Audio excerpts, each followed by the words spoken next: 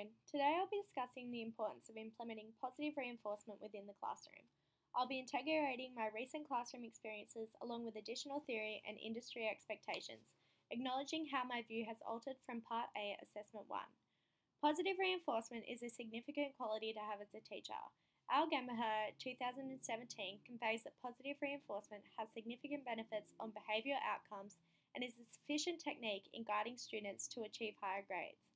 Since being in the classroom and getting to observe all years from K to 6, I have noticed the importance of positive reinforcement and how knowing your students well can effectively assist this important quality. For my immersion, I was placed at a low socioeconomic school. I was exposed to a variety of behaviour problems. Positive reinforcement was utilised extensively within the classroom. By teachers knowing their students and understanding students' situations, backgrounds and traumas allowed them to effectively utilise positive reinforcement through praise, feedback and reward.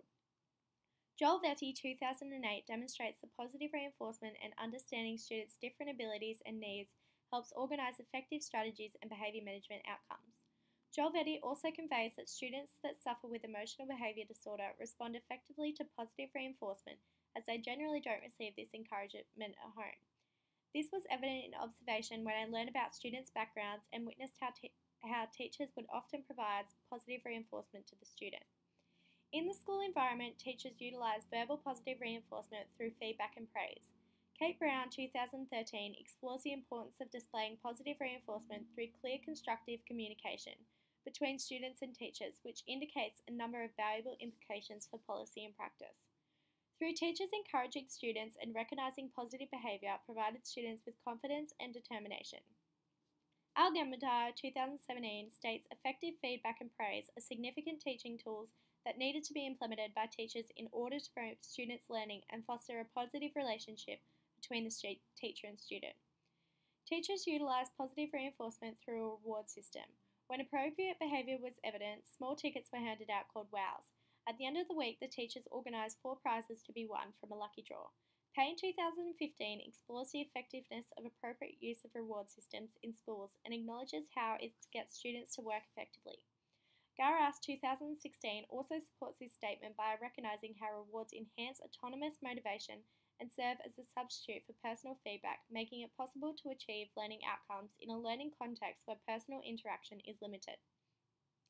This school also implemented tactical ignoring as a behaviour management strategy, which can be seen as a negative reinforcement, creating a contrast between my chosen quality.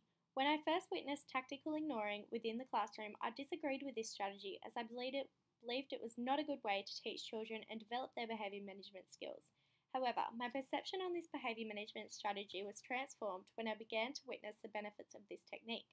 Sterling 2013 recognises how ignoring some behaviours can result in positive behaviour management. He also conveys the importance of utilising positive and negative reinforcement as a dynamic duo to result in optimal behaviour management. I further talked to teachers in the staff rooms about behaviour management and they really emphasised on the importance of tactical ignoring. Tactical ignoring allows you to keep the rest of the class calm and then you can further address the problem with the child when in an appropriate situation. Bernier 2012 acknowledges the use of positive and negative reinforcement in combination and suggests that it increases compliance and simultaneously decreases problem behaviour within a classroom. Through observation and researching a variety of resources, it was evident that positive reinforcement within the classroom does have major impact and influence on the way students behave. Positive reinforcement is a major tool to control and minimise behaviour problems in the classroom. It was evident that when teachers or myself utilised positive reinforcement, students gained encouragement, determination to work effectively and efficiently.